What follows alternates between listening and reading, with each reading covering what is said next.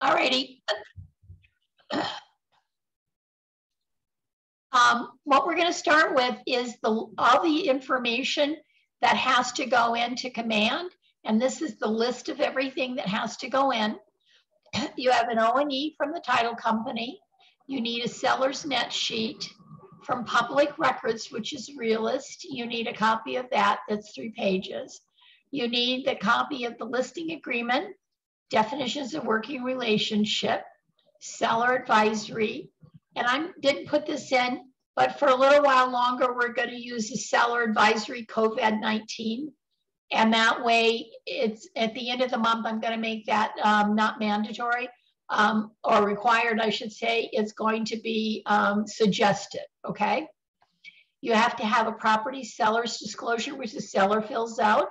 You need a square foot disclosure, which you can get the information off of your realist information. If there's an HOA, you need to fill out common interest community checklist. Any and all amend extends. Short sales and seller authorization, really don't need that on a normal transaction. But as the year goes on, we probably are going to see a need to use those. And when we do, I'll get to those, how you use those. Lead-based paint disclosure, sales, and lead-based paint obligation seller. This is if the house is built before January 1st. 1978, I have 1078. So MLS printout sheet active. You need the source of water filled out, even though it's in your seller's property disclosure. You also need a closing instructions. If you would get all of these documents up front, then when your property goes under contract, you have less issues.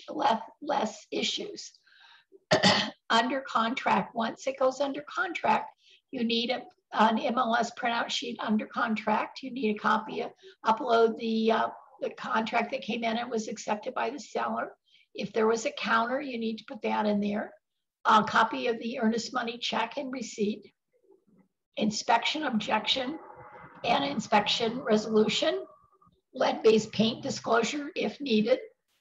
Seller's property disclosure, square foot disclosure, source of water, closing instructions. All amend extends, if there's needed, a post-closing occupancy and a lender letter. Now, once you've done all of those, please note, do not upload your you can upload your documents, but do not submit them until you've completed the inspection resolution deadline. Then you can upload them. And then you go to commission request and fill out those documents in all the information commission request. That is how you get paid at closing. And that way you have all of your information in there. Amy is on vacation this week and won't be back until Monday. So at this point, you just walk through as much as you can. So now the under contract documents, ask the title company to send it to you in email form. You also need to upload the copy of the checks or the distribution sheet and a copy of the MLS sold sheet. And then for your information, if you put any of the receipts and anything like the inspection report, you can put it at the bottom, and just so that you have those if you have to go back and refer to them. Now, this is a copy of a listing agreement. And you start with your date that you're filling it out. You always check a multi-person firm. You go down and you get the seller's legal name from the realist document. When you put together this on CTME or even DocuSign, it'll automatically put the brokerage name and your name in there. On 3.4, that is the legal description of the property and the property address. Now on the 3.7, that is your listing of the time you begin and the time you end. I would strongly suggest that you put 6 months in here, because at the market we're dealing with now, the same property could go under contract a couple of 3 times, depending on inspection, appraisal, and those kinds of things. So you don't want to have to renew this contract. Then on 3.9.2, this is you will or will not have it fall on a holiday or after a holiday. I always check will, but it's up to what you want to do, okay? 4 is telling you your brokerage relationship. You are seller's agent only on 4.3.1.2. You are always a seller's agent unless you have a person who wants to buy the property, and then you could switch to a transaction broker. But that we have to discuss when that occurs with you. 5 is all of your broker relationships. This will tell you that you've got all of these relationships. You don't have to memorize them, you just have to become familiar with them. And when you check the box at the top up here, where it says seller agent, then you come down to number 6, and 6 is 3 additional duties. They are promoting the interest of the seller, seeking a price and terms that are best set forth to the seller, counseling the seller on the benefits of these offers that you get in. And take this one seriously, guys, because this is where you would end up having, if you're going to get fired, this will be the one you're going to get fired on, okay? 7 is your compensation. You can put any number in here. If you go below the number 7.1.1 is what the total is, not what you give other agents, it's a total. So you can do 7, you can do 6, but if you go past below 5.6, you need to have a conversation with me because you are losing money on this listing. So out of the 7, we're giving 2.8 to the listing agent or the buyer agent, and 2.8 to the transaction broker. That's what you're going to advertise in the MLS, and that's what they're going to receive. I always put in a leasing for, if the people are going to lease, I charge 10%, and it's at the time of listing. I'll be honest, I've never had to use it, but it always just puts it in there and make all parties honest here. Then on 7.1.3, I put in other compensation. We don't have any at this time, so put down none at this time. Then on 7.2.3 is a holdover period. Put 120 days in there. And again, you will be paid if somebody, this is to prevent any buyers coming behind your back and taking the commission out of, trying to bypass the commission. You can put 90, you can put 60, I don't really care, whatever is workable for you. Then on 8 and 9, you have compensation, you have listings. 9 is real important because it tells us how we're putting it into the MLS. So yes, I will put it into the MLS, and yes, I will put it more than one place. On 9.1.2, seller's authorization. At this point, we don't have anything else in the marketing, and I can just put that, but you might put some special marketing advertising on Facebook or something special that would happen to this listing. Now on the 9.1.4, yes, you will display the address, and yes, you'll have the property in the internet. Both of those will be checked as well. 9.2, how you access it. I encourage you to get an electronic lockbox from Smendra and make sure you set up your account, because this is all kinds of things that come together with this lockbox, and it keeps track of everything, and it's a security thing for a seller. And then other instructions under the property access is you must call the seller for showings. So in other words, Mary, I'm picking on you a little bit. Mary has a client that works from home. So she needs to know after 5, somebody's coming between 5 and 8. And they need to be sure that they understand that and they are aware of that. So always make sure the seller gets a call so that they know. You don't have to get the call, but a seller would get a call. Then on 9.2.2, it's box, you only want licensed people in the house. So active real estate brokers and licensed appraisers, okay? Appraisers have to go through 1,500 hours and 200 hours of schooling. We only have 168 for our license. So those two, you don't want to let anybody in that's not licensed, or you want to make sure that the selling agent is going to be there through any inspections. On 9.3.1, and then you don't want to tie yourself down to too much, because if you've got a condo, you don't do all the things that you might do for a house that's 300,000 square feet. So your best bet is to put down all professional marketing services offered by the brokerage firm as broker deems necessary. This way keeps you out of trouble, keeps from you having a situation where the if you list 100 things and you have a small condo, those people want 100 things. So you just want to be sure you customize it to however your property, how big your property is, and what you're actually able to do. Now, 10.3 is very, very important, because this is saying, no, I'm not currently in a party with another agent who has for a listing, and no, nobody submitted prospects after, if it was a listing that had expired. No, the former agent didn't give the seller any names of any persons he showed the property to. Doesn't mean it's another agent, just means that if he showed it or she showed it. Number 11 is our pricing and terms. So we've agreed upon $350, and it's going to be cash, conventional, FHA, VA. Now, if you're listing a condo like Mary is, you have to check with the condo people to find out if you can accept a FHA or VA. Is that complex approved? Okay. And then at 11.3, which is discount points, none at this time. And you will discover nothing at this time because of our market, but in the future, it could be something.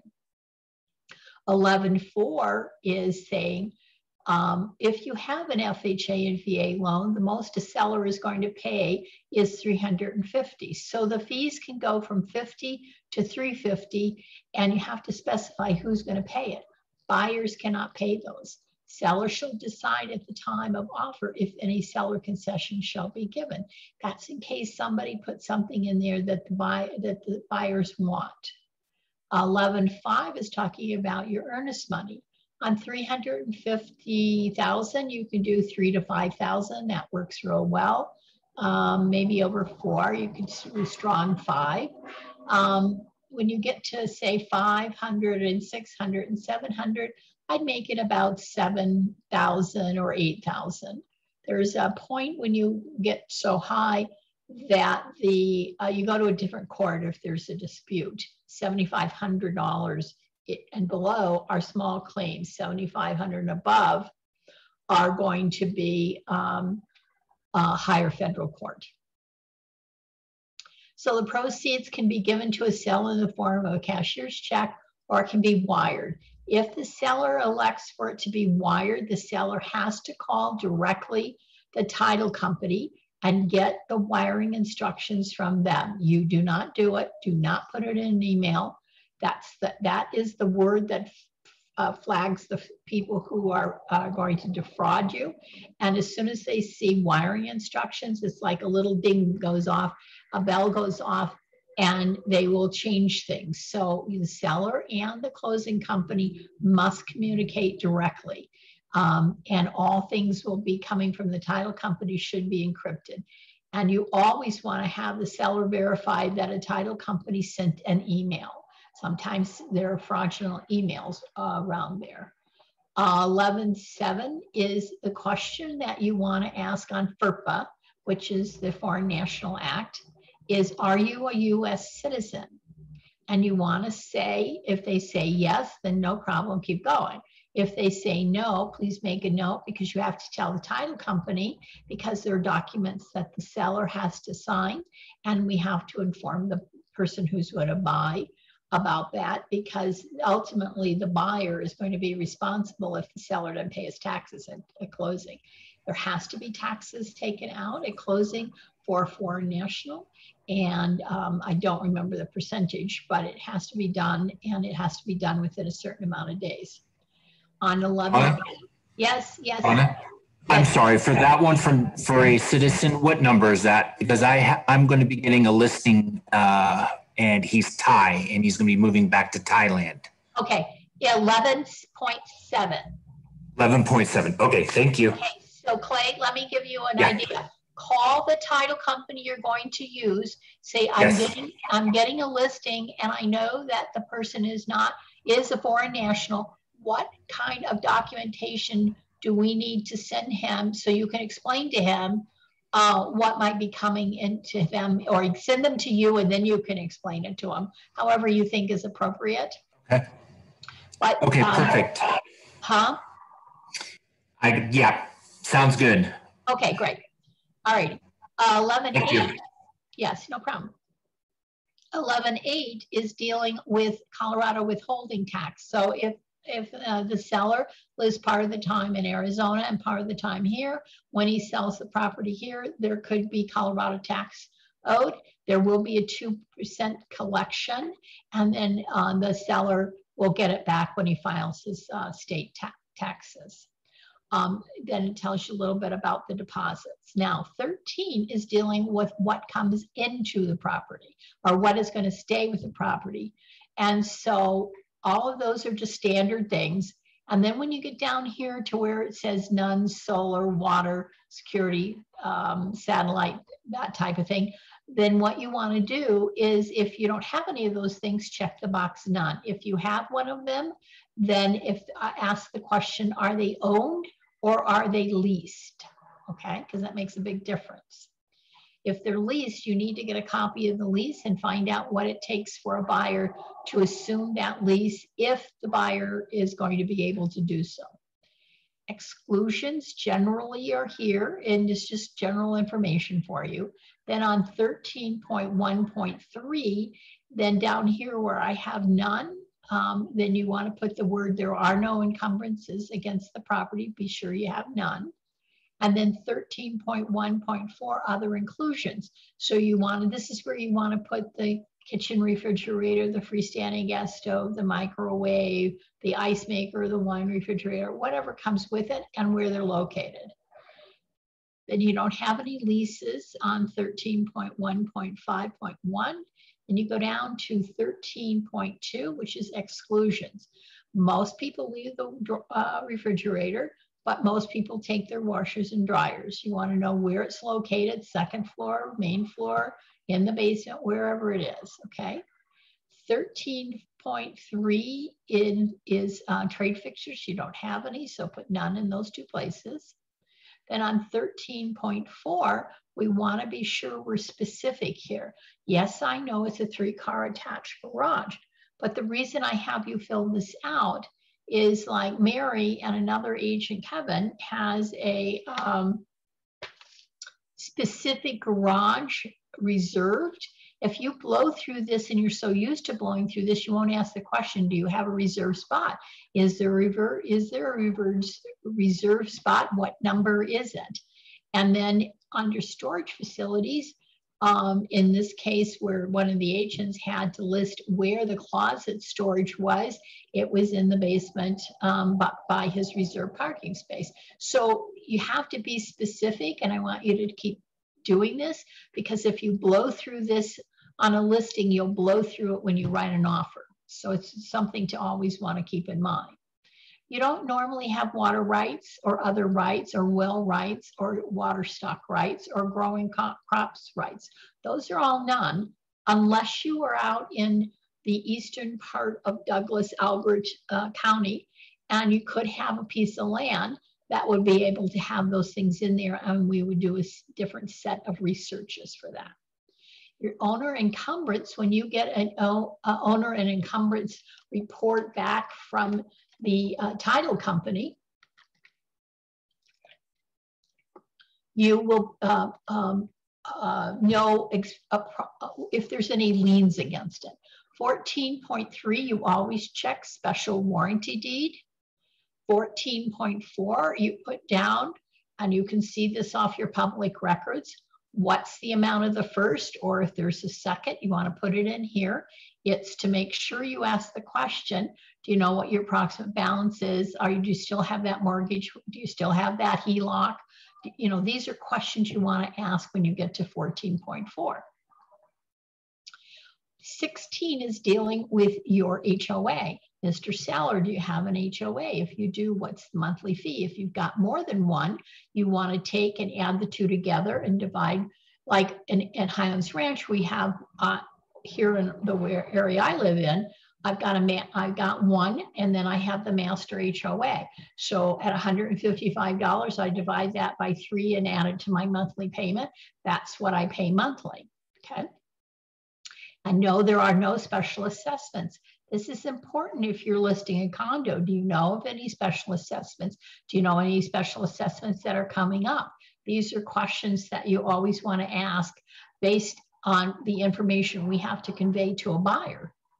And 17, I always put upon mutual agreement. And that way, because we don't have a contract to know when they're going to give possession or not. They may need a post-closing. That's a discussion when you have a seller. Can you get out of your house on the day of closing? No, I can't.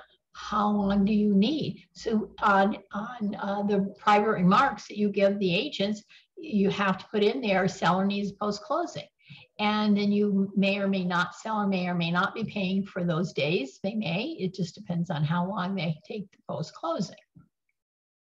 So on material defects, sellers always have to disclose a material defect. I would encourage you always to have, if at all possible, a seller's property disclosure on 18.2.1. Always have them fill it out. And you are never to fill it out. They are the ones who fill it out. We already talked about lead-based paint. Then on 18.2.3 is carbon monoxide alarms. Before you list the property, you have to make sure there's carbon monoxide detectors in there, and they have to be within 15 feet of all sleeping areas. In my world, I have one in the basement, I have one on the first floor, and one on the second floor. I just want to be sure that if that thing goes off, I have them everywhere. And then you have a right as the buyer and seller, as the agents. Seller has a right to cancel, and the agent has a right to cancel. Now, I will tell you, I will probably not cancel a seller's listing agreement because I am the last say so, just because they want to do it on a whim. Now, if there's good reason and you guys aren't getting along, then absolutely I'll say yes. But I had a seller call me in the last 3 months who said to me, I hate this agent, is just horrible. I don't want to work with him anymore. He doesn't do his job. And I said, what part of the 7, 8 deals he brought you did he not do his job? Well, I don't like his personality. Well, that doesn't give you a reason to bail. We got her a new agent in our office and got another offer, and it closed. But sellers sometimes can be very demanding and very difficult. On 20 is if for some reason the buyers back out and the seller ends up with the earnest money, how is he going to get it? I always gave it back to the seller. I never kept any, but if you keep some, that's okay too. So 20 all the way through to 28 is general information, can't discriminate, you need legal counsel, you have to automatically go to mediation if there's a dispute on the earnest money and those types of things. In paragraph 28, I normally don't have too much in there, but that's where you would put down, if you have a transaction coordinator, her list, she's going to handle all paperwork, and it's going to be paid, who's it being paid by, the seller or by the listing agent? Okay, or you might put in that you're going to have price reductions at the end of 2 weeks if your house hasn't sold, hasn't received offers, and blah, blah, blah. So that generally is what goes in there, not a whole lot of anything else. 29 is where you put all of these pieces of information that needs to go to a seller. A seller's property disclosure, square foot, seller advisory, and this one would be where you put seller advisory, the COVID advisory for COVID-19. common interest community checklist if there's an HOA, closing instructions and seller's proceeds sheet, lead-based paint obligation and sales. These are things that will all go to a seller. And I'll tell you in a minute how you do that, in which order you would do it. The rest of these are pretty self-explanatory, the seller sign. And when you set CTME up or DocuSign, your signature and information should be here. By the way, yes, that should help. Now, your next document that goes to a seller is definitions of working relationship. You are a seller's agent, okay? Then you go down here and on whatever date, you're providing it to the seller, and it's via email or snail mail, whatever it is you're doing. Hopefully it's email. That's the second document. Third document is seller advisory. This is a document that Damien, our in-house attorney, puts together, advising the sellers about earnest money dispute. Please take away your seller's valuables. What happens when a seller is prior to closing? I would never suggest that you do that, please. Disclosure, panels, fraud, wire fraud, HOA information, it just goes on. This is informational for your seller, okay? Now, the documents that go to the seller in the beginning are as follows. One is your listing document, which has all the information we went through. 2 is definitions of working relationship. 3 is seller advisory. And 4 would be your seller co-vet advisory. Those are all sent to a seller in one email, and you need to walk through make sure that they understand before they sign the listing agreement in big bold letters. Do not sign till we talk, okay, when you send over your email. That way they can go through these documents with you and you can see them. You can either do it by email or sit down physically with them. That's the first grouping that goes to a seller. Now, once those documents are all signed, your second grouping that you send to a seller via email is your square foot disclosure. The number 2 is where you check the box, and on the first one is providing information. And you put it from the assessor's office, which comes off your realist.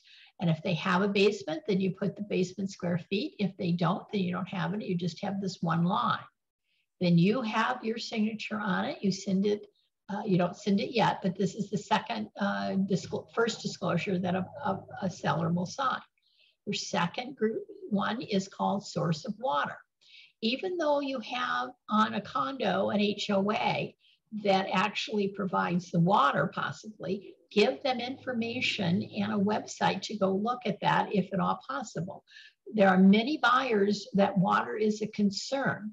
In my area, mine comes from the Metro District, and it includes the water, sewer lights and things like that.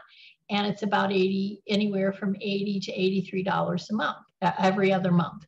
So you want to know, do they get a bill every month? Do they get a bill every other month?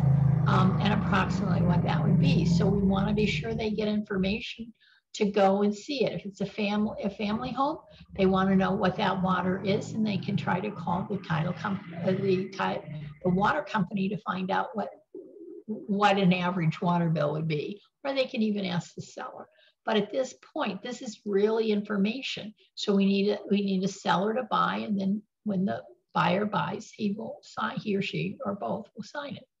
This is the seller's property disclosure, which is filled out only by the seller. If they had a roof repair in 2018, then put it down, say it was repaired and it is completed and it is working fine, something along those lines. If there was a water leak, put it in there. If there's something in there that you need that was fixed, then say that. Don't leave anything out, because I will guarantee you the inspector will find it, whatever it is.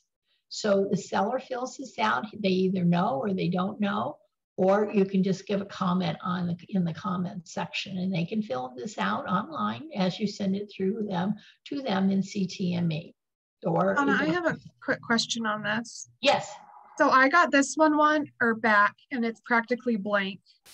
Again, theirs was a new build in 2020, and it's a condo, so they don't have a lot of the stuff. So is that okay? Fine, absolutely. Yeah. I signed it, but it's just.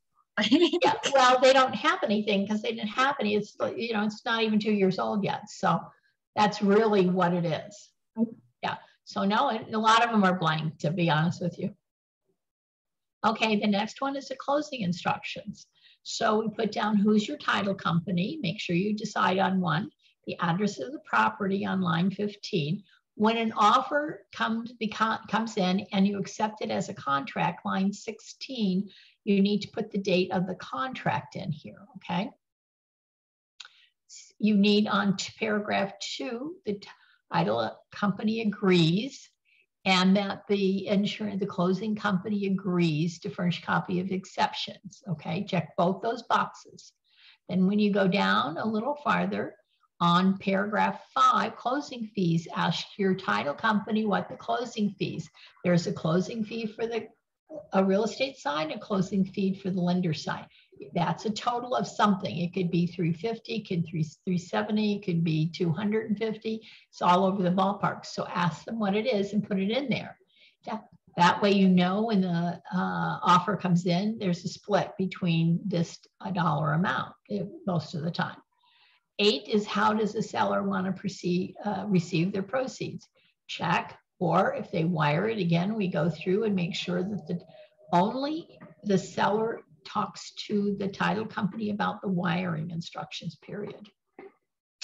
Then you go down here, and generally not too much goes in past this. And then you go down here and you will go ahead and put in the name of your closer, and then put the address of the title company and the closing company. Past that, there, in additional provisions on 16, there really isn't a lot that goes in there unless somebody is going to sign for the seller, and then they have to get the proper document for that, okay? And you need to notify the title company so that they can give you the proper document to get notarized. Also, if your seller is not in the state at the time and it has to be mailed out, that needs to be specified in these instructions, because these go to the title company to be signed. Your next document is a lead-based paint obligation if it applies, and it's filled out just with the address, and the sellers need to understand what this means. And your next document is your sales, which they need to check the box. No, they have no knowledge. No, they have no reports. And then when the buyer gets in, he checks their boxes and everybody signs, including all agents. If you do not, it's a $16,000 fine per person, okay? So we do not want anybody to be fined. And we will be audited, and that's the first thing that the auditors go and look at. Now you put together a seller's net proceed sheet. Now I would encourage you actually to do this one when you did your presentation, and you have them sign this depending on whatever their price is. When an offer comes in, then you want to do another one so that they know what they're approximately going to net out of these 5 offers, which one is the better one. Now, when you get offers, guys, it is not always based on price. It's closing date, a possession date. It could be how much they're putting down. So there's a lot of things to look at when an offer comes in, okay? But if you send them with this grouping, that's fine. So your next grouping is going to be all your disclosures, your closing instructions, and net sheet if you hadn't sent it to them already. So all of that is the second email that goes out. Please sit and make sure you instruct them on how to fill them out, and make sure if you can answer any questions, okay? Any questions on these? Okay. So now we have common interest community checklist, which is in that second email. This is only used if there's an HOA. If this HOA is there, the seller needs to answer these questions and make sure there is no signature line. It is only informational that we send to a buyer when the offer becomes a contract. This way they know if there's a second HOA, a first HOA, and what basically is in those HOAs that the buyers need to understand and what they get. Now, if we have a buyer that does not want to get an inspection or doesn't want a home warranty on the property, I need you to be sure that you check these boxes. Did they choose an inspector? Great. If you know the name, that's good to put it in. But if they, this is more if they decline. Buyer decides against having it, because you see in contracts that come in, they're waiving inspections. Make sure that they sign this document that they have decided against having a property that you inspected. You can send this and one if they don't want a home warranty, that you can send this to the selling agent and have the buyer sign it. I want to protect you guys, and this is the best way to do it, because if they come back and want to sue us, which some people do, what I want to be sure is that you guys are protected. So if somebody is not getting it, an inspection, please be sure that you give this to the selling agent and have the buyer sign it. If you get an email to that fact, that's also good, but I would prefer to have the buyer's signature on a document that says we've decided not to have an inspection. I want to protect you guys. Now, this is called the septic use permit. This is a document that is used when you have a well and septic system. The septic system, a usage permit, almost in every county, I think, except Morgan is the one I believe doesn't have this, but they have a report that goes along. You need to specify in your contract an additional provision the seller is going to get a usage permit 3 days prior to closing and is at seller's expense, okay? Now, what happens is there's an agent in Elizabeth who likes to have the buyers pay for this usage permit. They'll get it, but they charge the buyer. So you want to be very specific if you're going to have to ask for one, who is going to pay for it, okay? Normally, you could ask, normally it's the seller. And a lot of times, which is probably 99.9%, the lenders will not close if this has got a septic system and it hasn't got a usage permit to it. It's rare that they will do that. Okay, the next one is about E&O insurance.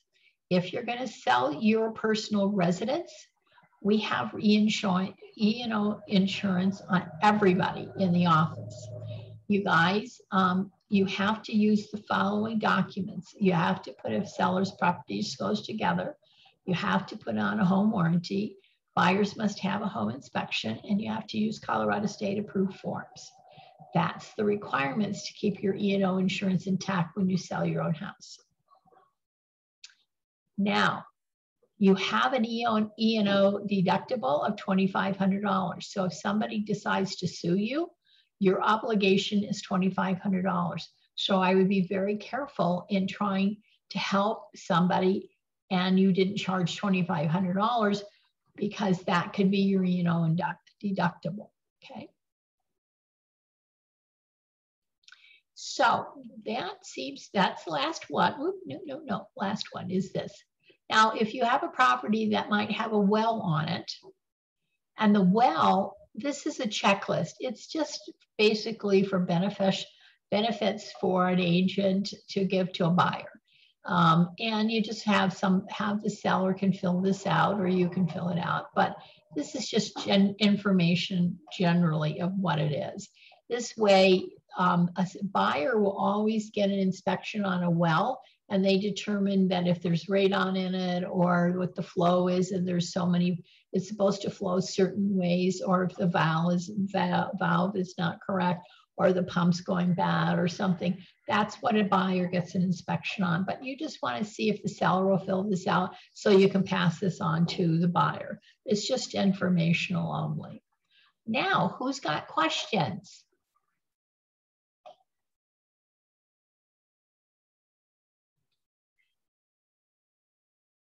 Anybody got any questions on anything? This is an awful quiet group. I asked my questions. Yeah, you have one? No, I said I asked mine. Oh, you asked yours. Clay, I know you got your listing coming up. Do you have any questions on yours? No, I think I'm good. I'm just going to have to talk to land title and about his residency status. Yeah, that is the, you might as well get all that information, Clay, up front because you're going to have to have it one way or the other. Okay. Actually, I do have a question that really doesn't have anything to do with this. It is regarding my upcoming listing. In my old office in Highlands Ranch, when you were working there, we had a forum, I believe it was through Facebook or something, where we could ask all the agents in the office if they have any handymen that can work on decks and do repairs around the house. Do we have that in this office? We have that in Park Meadows. You can call Bailey and find out. I don't know. I thought you were part of that group, but she can tell you how to become part of it. Bailey? Bailey is our front desk person. When you call in, Oh, she'll answer your question.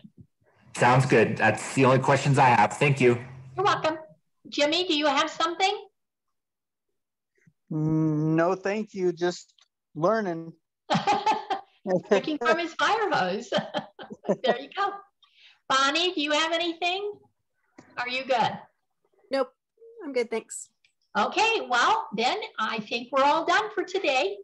So if you have any questions, don't hesitate to call or email or text me your email. Okay? You guys have a great day. Talk to you later. Thank you. Thank you. Bye-bye. Bye.